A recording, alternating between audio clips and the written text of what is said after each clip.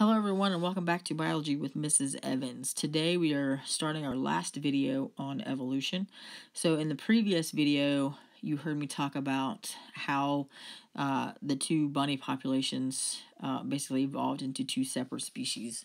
On the northern bunny population you had, remember, the short-eared bunnies were favored for, sorry about that, and then the long-eared bunnies were favored in the southern population. So now we're going to look at basically the processes that help shape or help form new species, and also the different types of natural selection.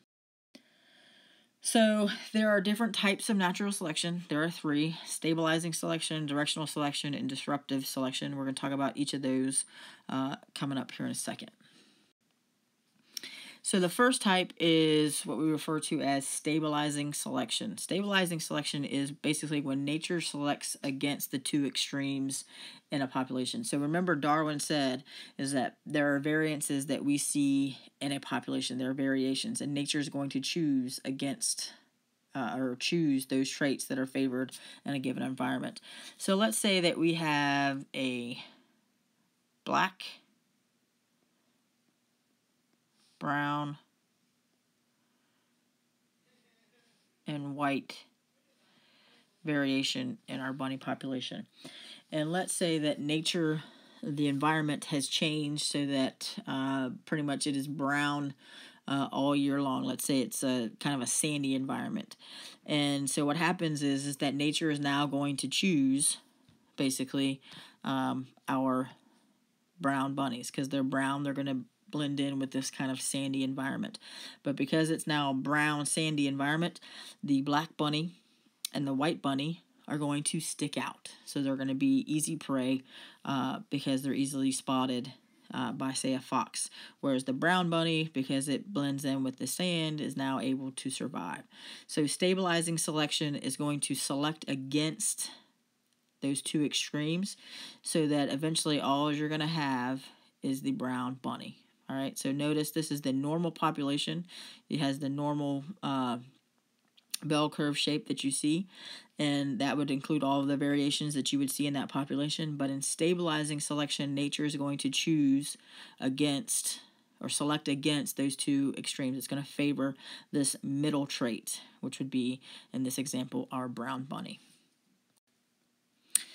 The other type of selection, natural selection, is the directional selection. So again, remember, the normal population would be or would have that normal bell curve that you saw previously that looked like that.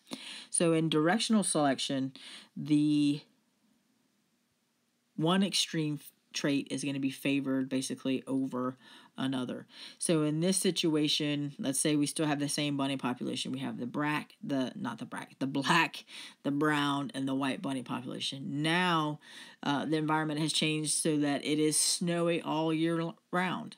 So now it is going to favor the white bunny as opposed to the black bunny that's going to now stick out in the snowy environment, as well as the brown bunny. So you see a shift basically in the trait that is the one extreme that is being basically selected for by nature. So what happens is, notice that you see a reduction in these bunny populations. So it's going to select against the black as well as the brown, and you see more of the white bunnies being present in the population. You can also represent it, instead of drawing it like this, you can see it like this. Notice here's the original population, and notice the population has moved in the direction of the white bunny. So you see more white bunnies and a lower number of the other populations. So directional selection, nature is selecting against the other extreme as well as the middle trait. The third type of natural selection is disruptive selection. So this is when basically nature is going to favor the two extreme traits are going to be favored over kind of the middle trait. The average trait is going to be eliminated. An example that I use for this is deer population. So everybody's undoubtedly in the area that we live in has been traveling down a road and you've seen deer on the sides of the road. Those that as soon as they see you dart away are the ones that are going to survive because they have that natural instinct to get away from you. The other ones that freeze and do not move, that are on the side of the road, they just stay there in a stationary position, those are also going to survive. The ones that have that middle trait that kind of run at first and then stop and then it's like, wait a minute, I gotta go back, and then they're not quite sure what they're supposed to do, those are the ones that are going to undoubtedly be hit by the car. Nature is going to choose against that. So you're going to see a reduction in that middle trait. So this is the original population, this dotted line, and that nature is choosing the two extreme over the middle trait. So the deer population that just automatically darts away survives. The one that just freezes on the side of the road and doesn't move going to survive. But the one that's kind of in between the two, doesn't know exactly what to do, is the one that's going to basically get hit. So you see a reduction in that particular population trait. Speciation. Speciation is the process that basically creates new species, how they evolve from basically a common ancestor, if you will. So speciation, in order for that process to take place, there has to be some type of isolation where they are separated from basically one another. So how does this occur? You can have geographic isolation. So before basically this part of the South American continent to basically fuse together, there was this kind of gap, if you will, that these fish could easily commingle with one another. But once this land bridge happened and it sealed off basically the waterway so that now the fish could not commingle, now they're physically separated. So geographic isolation is the physical separation of a species. That can happen because of a mountain range, a river that was created like in my bunny scenario, an ocean, etc. Some type of physical barrier that keeps them separated. So now they cannot basically mate with one another. So over time, you end up with two different species. The second way is from behavioral isolation. They have different mating behaviors. You will not see a cardinal and a blue jay mate, and that is because they have different mating rituals. So whether you know it or not, this is an actual bird. It's not a graphic image. That's exactly what this bird here on the right looks like. All right, so this bird is looking at that bird like, okay, you are a weirdo. I'm going to get away from you now. Whereas other species of that bird would say, oh, you're very pretty. All right, so different behaviors keeps them isolated from one another. Again, you will not see a blue jay and a cardinal mating because they have different mating rituals that they take place. And the other one is temporal isolation, which is basically they are isolated in time. So if you notice, you have some spring crickets and you have some fall crickets. The spring crickets and the fall crickets are not going to mate because they're mating at different periods of time. And then if you notice the two frog populations that you see here, you have a leopard frog and you have a wood frog. All right, notice that the wood frog, they prefer to mate basically in late March, and then the leopard frog prefers to mate in mid-April or whatever. So there's the chances of them breeding one another is going to be very small. Notice there is a small window of opportunity where they could breed with one another, but chances are they're not because they mate at different times of the day or different times of the year, etc. So again, spring cricket, fall cricket, they're not going to intermate. So divergent evolution. So divergent evolution is the idea that you have a common ancestor, and over time the two species evolved. So the polar bear and the grizzly bear, they have a common ancestor. So how was a polar bear created? A polar bear basically happened because there was a mutation that occurred in the species that created the white fur that you see in a polar bear.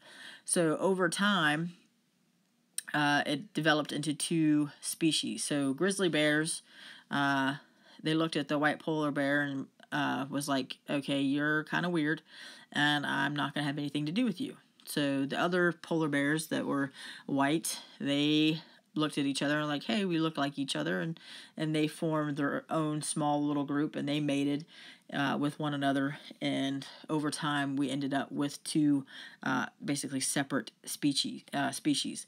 They have homologous structures. If you look at how their limbs are, they're the same, and we know it is because of a mutation that caused basically these two species. So divergent evolution, they come from a common ancestor and they branch out into these two separate species. Adaptive radiation, you heard me talk about this before. Basically, they come from one common ancestor, but because they occupy different niches in an environment, you see this variation in a population. So you heard me talk about this with Darwin's finches. All right, so the finches that migrated from South America and ended up on the Galapagos Islands. They came from one common ancestor, but over time, those different variations that you see in the finch population created these different species, and they survived in different areas of the island. This island had lots of nuts, and so the ones that were that had the much broader beak were able to eat the nuts and the seeds, and then this population survived over here because there was lots of trees, and the insects that were in the trees they were able to get because they had those very thin probing beaks.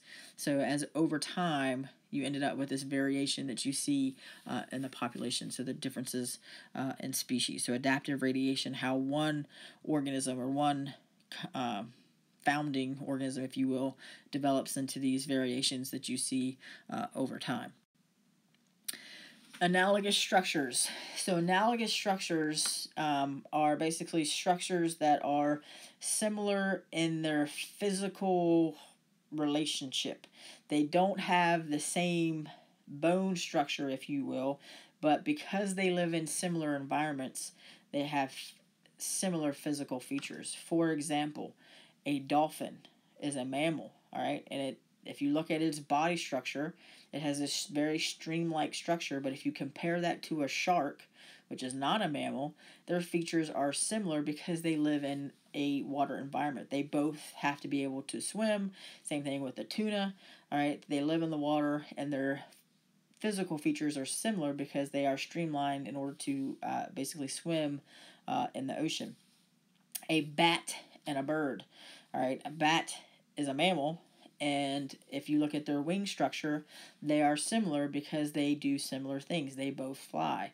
An insect, a fly, their wing structure is going to be similar because they both do a similar thing. All right, so analogous structures just indicate basically that they live in basically a similar environment. Coevolution.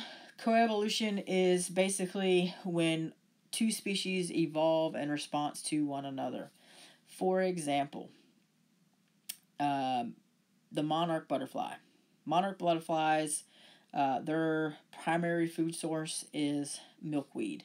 Milkweed, if you've ever seen it, is a plant that if you break the stem, it has that milky substance. That milky substance is a poison to most other organisms that the milkweed developed over time to prevent other organisms from eating it. It is the primary food source for a monarch butterfly, so a monarch butterfly basically evolved the ability to still eat the milkweed and not die as a result of the poison. So they developed a way to deal with that poison. So monarch butterflies evolved in response to the milkweed's ability to create that poison.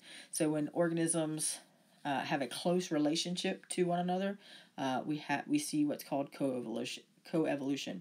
One species is evolving in response to another. So the flowers, they create pollen. So a bee has the ability to collect that pollen and use that pollen to make honey, etc.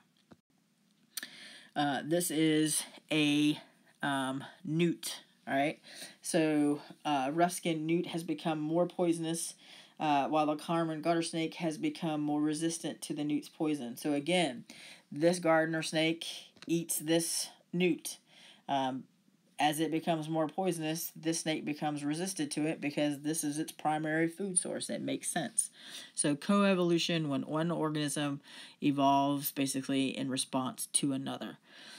That's the basics for evolution that you need to know. Again, we'll do a couple labs in class to look at each of these areas a little bit more closely. Hope you guys have a great day, and I'll see you in class. Bye.